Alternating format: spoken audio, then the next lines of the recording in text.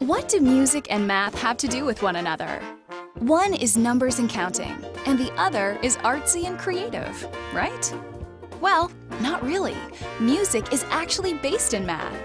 Think about it. Songs with verses and a chorus are patterns. Dances are patterns too.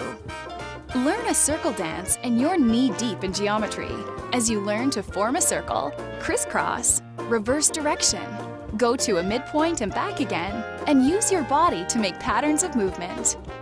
Tap 1, 2, 3 on the drum, count steps in a circle dance, and sing songs that incorporate numbers, and you're learning about one-to-one correspondence and counting.